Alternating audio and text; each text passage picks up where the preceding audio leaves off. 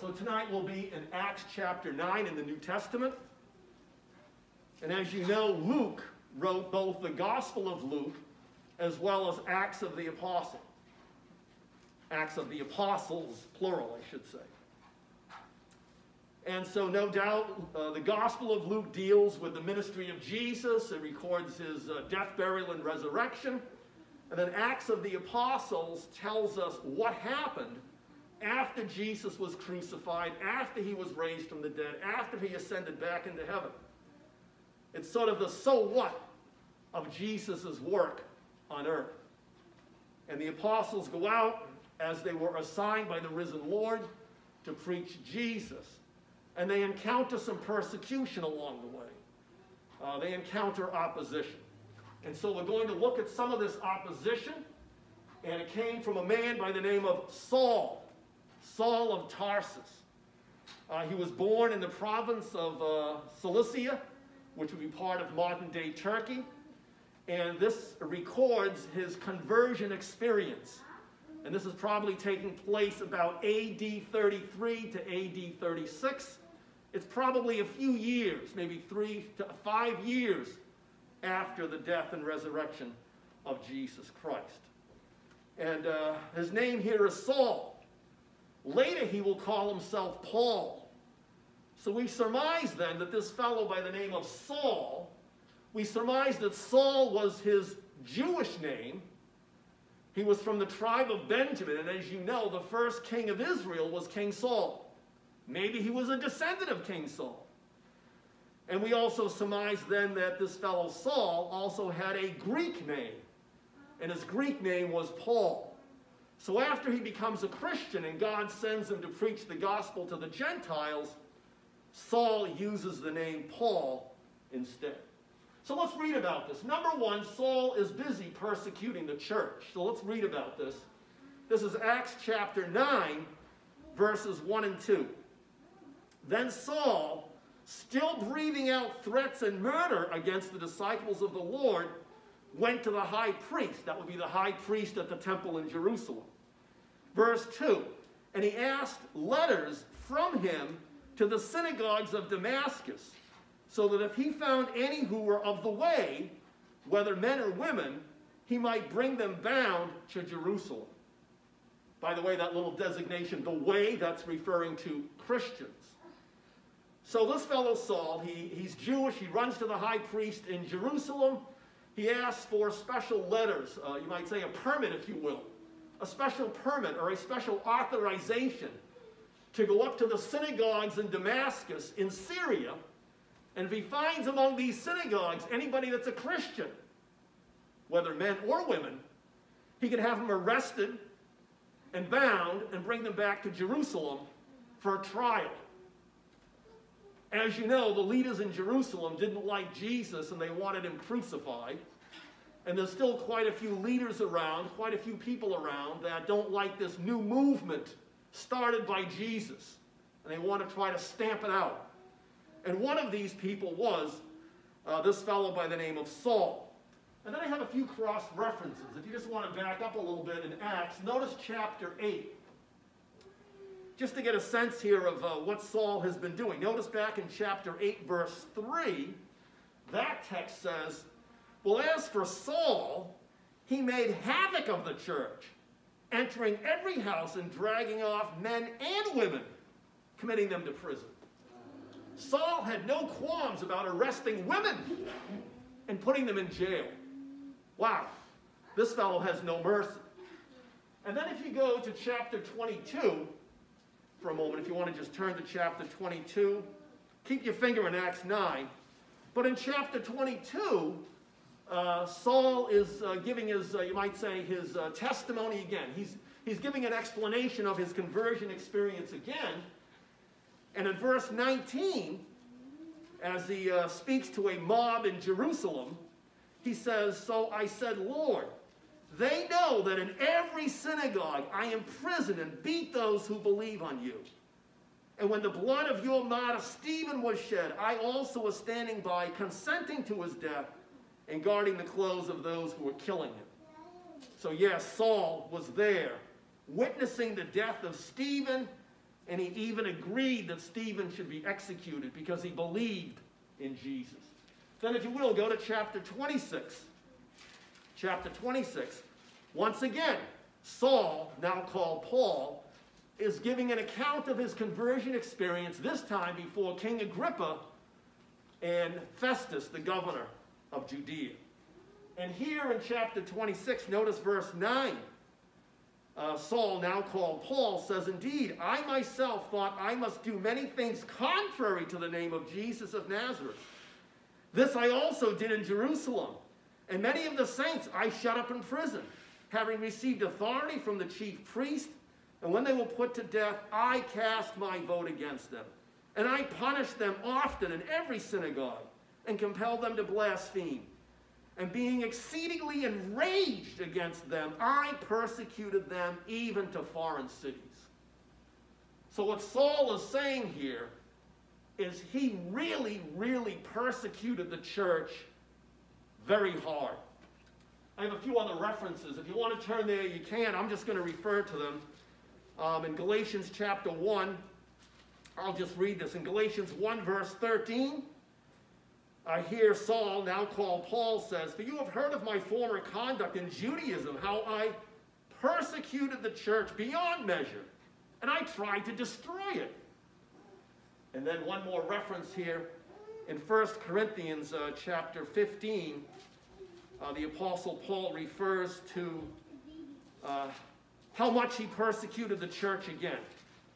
And here he says in 1 Corinthians 15 and verse 9, "For I am the least of the apostles, who am not worthy to be called an apostle, because I persecuted the church."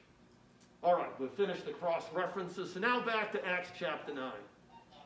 So Paul's busy persecuting the church. Christians are suffering under the hand of this fellow by the name of Saul. So God does something about it.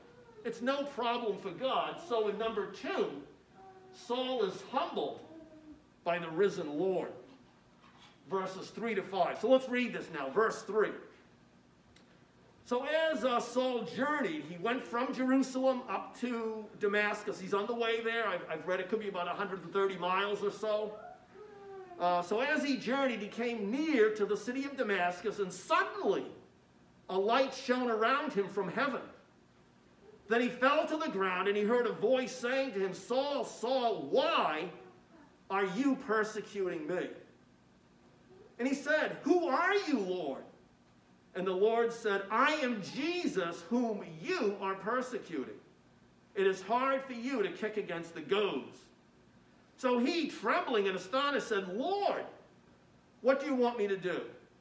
And the Lord said to him, 'Arise and go into the city, and you will be told what you must do.' And the men who journeyed with him stood speechless, hearing a voice, but seeing no one." We'll just pause right there in the reading. So a light shines from heaven, and then Saul hears a voice. In the Bible, when a light shines from heaven and there's a great voice, it is God speaking. But in this case, the voice that speaks doesn't say, "I am God." The voice that speaks says, "I am Jesus." Remember, Jesus was just crucified in Jerusalem a few years earlier. Now Saul has the realization Jesus is not dead. He's alive. And he's on a par of equality with God. So Saul asked that question, "Who are you, Lord?" And then the voice comes back and says, "I'm Jesus, and you're trying to persecute me." You know what people do when they persecute Christians? They really are trying to persecute Jesus. But they really can't accomplish anything by persecuting Christians and trying to persecute Jesus. You've heard the old saying that the blood of the martyrs is the seed of the growing church. Persecution somehow helps Christians dig in their heels, have all the more resolve in their faith, and grow. So Saul fell to the ground, and Jesus asked the question, "Why are you persecuting me?" Why? Let's think about that for a moment. Normally when questions are asked, they're asked to make us think. I could just say certain things to you in declarative statements, but when I ask a question, now you got to think, because you got to think of an answer. So I think Saul is supposed to be thinking. He's supposed to be thinking here of what he's going to say to the risen Lord that says, why are you persecuting me? And I think what Jesus wants Saul to realize is that it's a waste of time, Saul, trying to persecute me. You can persecute me all you want. You can persecute Christians all you want, but it's not going to do any good. Remember what Jesus said to Peter back in Matthew chapter 16? Jesus said to Peter, I will build my church, and the gates of hell, or the gates of death, will not prevail against it. So Jesus will in fact build his church, and there is nothing anyone can do to stop it. And that's actually an argument for the credibility of Christianity here. So Saul is trembling there, and then he finally comes around after he asks, well, who are you, Lord? And he finds out he's speaking to Jesus. Then notice his humility. Lord, what do you want me to do? So now Saul, instead of fighting against Jesus, trying to persecute Christians, trying to persecute Jesus, trying to stamp out the Christian movement, and trying to get rid of Christians, now he's saying, Lord, I humbly place myself under your authority, and I really want you to know, what do you want me to do? So now we see a humble Saul who's eager and willing to do what the Lord Jesus Christ is asking him to do. All right, number 3. Let's go on to point number 3. Let me just slide this up a little bit so you can see. And I'll just put down the rest of the points here. Number 3. So now Saul is forced to think. He's forced to reflect. And he's going to pray. Notice, if you will, in verse 9. Notice verse 9. And he was 3 days without sight, and Saul neither ate nor drank. So he saw this great light. He fell to the ground. He heard Jesus speak to him on the road to Damascus. He understands Jesus is alive, and Jesus has something that he wants him to do. But in the process, God allowed Saul not to be able to see.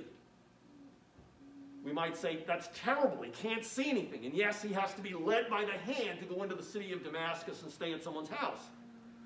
But now that he can't see, he's got a lot of time to think. He's not going to be distracted by all the things that he gets to look at. He just has to think about what happened on that road to Damascus. He has to think about his encounter with the risen, living Lord Jesus Christ. He has to think about what it is that God is going to ask him to do, what it is that Jesus is going to ask him to do. So it says there he has no sight. It's interesting, when Saul had his sight, he had his physical sight, he could actually see, he was spiritually blind. And right now, Saul can't see with his physical eyes, but now he has spiritual sight. He really can see Jesus for who he is. And that's a good thing. So let's read on, verse 10. So there was a certain disciple at Damascus named Ananias. And to him the Lord said in a vision, Ananias. And he said, well, here am I, Lord.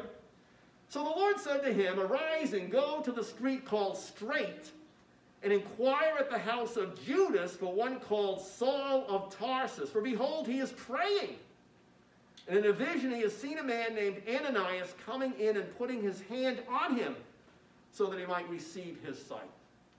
So now Saul is praying. Well, as a devout Jew, I'm sure he prayed a lot. And now he's praying. He's probably praying, confessing his sins, confessing his mistakes. He's probably very sorry that he was persecuting the church so vehemently. And he's probably praying, Lord, give me the grace and the courage to do what you're going to ask me to do. So certainly taking time out to reflect on one's life, where one has been, where one is now, and where one is going, is certainly a good thing. So as the story unfolds here, Ananias said, Lord, do you know who this guy is? This guy's one of the biggest persecutors of Christians. And you want me to go visit him at the house of one called Judas on the street called Straight? I don't think that's a good idea, Lord.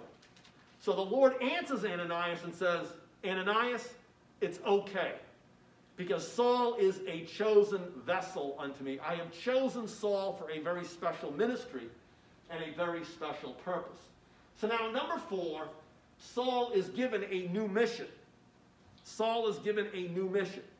Remember, this is a fellow that was deliberately and very purposefully persecuting the church, persecuting Christians. But now notice verse 15. The Lord said to Ananias, "Go, for he, Saul, is a chosen vessel of mine to bear my name before Gentiles and kings and the children of Israel. For I will show him how many things he must suffer for my name's sake." So now Saul is going to go out and preach Jesus and announce Jesus to many, many people. So Ananias goes in, he sees Saul, puts his hand on Saul. Saul receives his sight. Saul is baptized, and he receives some food to eat, and he spends time with the disciples, that is Christians, in Damascus. So number 5, what does Saul do now? What's Saul's new occupation, you might say? What's Saul's new ambition in life? What's his new goal? He goes out and he proclaims Jesus as the Son of God, as the Christ, the Messiah that God sent into the world. So notice verse 20. So immediately Saul preached the Christ. By the way, that little Christ means the Messiah. And based on the Old Testament scriptures, God promised that he would send his Messiah, his, you might say, servant into the world to bring people his salvation. And so he's preaching Jesus as the Christ in the synagogues, and that he is the Son of God. To affirm that Jesus is the Son of God is to affirm his divine status as well. It affirms that Jesus came from God, doing God's will, is loved by God the Father, and is in a par of equality with God.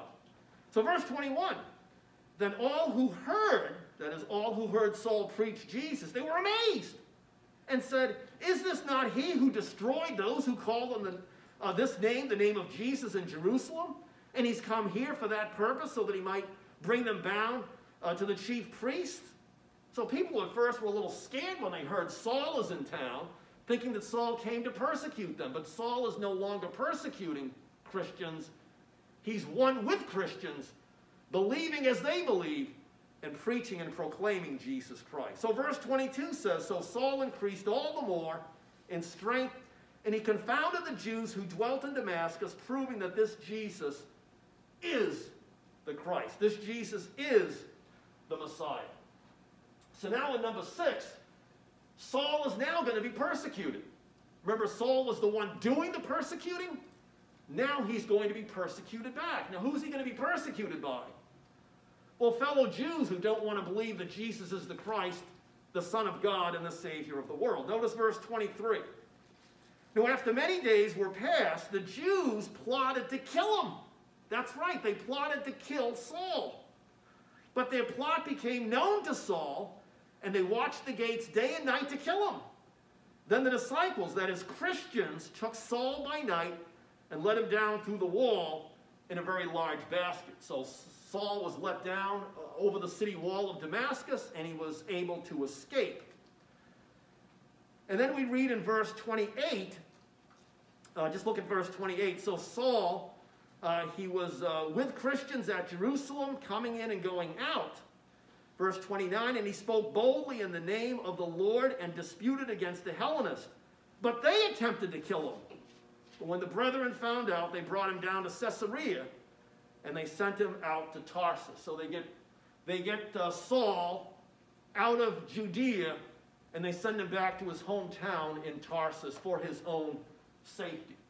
So let's wrap this up with some application here. Let me show you my final points here. So, Can you move that over right there? oh, sorry. Which way? This way? No, the other way. Thank you. Okay, good. You can see it now? Good.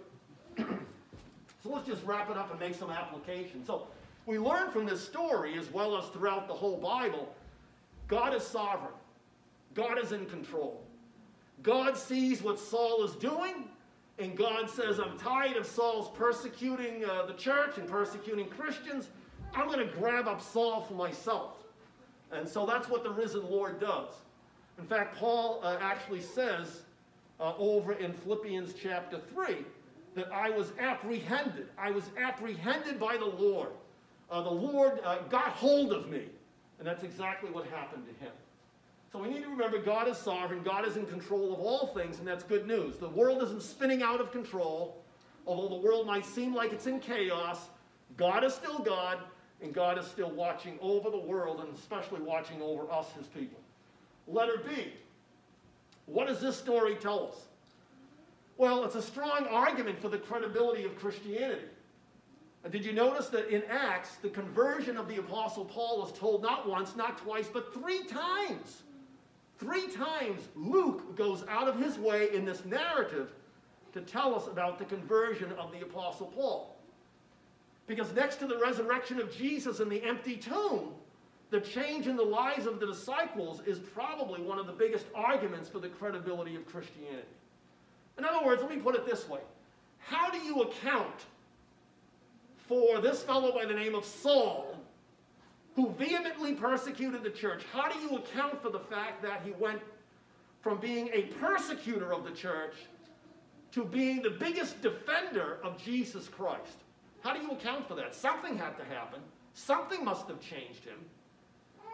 It's not that he just disliked Christians and didn't want to have anything to do with them. He went out of his way to put him in jail, and he wanted him dead. And now he's out preaching Jesus. So that's a big argument here. Christianity is real. It's believable. It's credible. Jesus really is alive. Because look what the Lord Jesus did in the life of Saul. And then my last point, letter C, well, God can change anyone. If we just believe in him and believe in Jesus, cast our lives upon him, ask for the forgiveness of sins, God can change anyone. And that's really good news. No one is outside or beyond the reach of God's love shown to us in Christ Jesus. So just be encouraged. God is working in our lives, and he's still changing us. He's conforming us into Christ's likeness. That's one of the great joys of being a Christian, learning to love God and learning to love one another as the love of Jesus fills our soul and fills our life. And that's what God wants us to do, not only to believe in him, but to believe in his Son, the Lord Jesus Christ. And when we believe in Christ as our Savior, who died for us on the cross and paid for our sins, they're all forgiven. And we have new life where we are now able to relate to God Almighty and the Lord Jesus Christ. So be encouraged. God is in control, and Christianity is real. May God inspire your faith tonight. Let's pray. Lord God, we bow before you, and we're thankful that you're God. You're God all-powerful. You're God Almighty. And you're in charge of everything. And Lord, we just ask that you would nurture our faith tonight. Help us to be strong and resolute in our convictions. I pray that we would keep believing in the Lord Jesus Christ. And Lord, we're thankful for this a record of Saul's conversion and how it affirms that Jesus is alive and he's powerful. And he really is the one who died for us on the cross. And he really is the one who was raised again from the dead for us. And he lives for us. So Lord, just bless each and every one that is here tonight in a very special way. We ask this all in the wonderful name of Jesus, our Savior. Amen. Amen.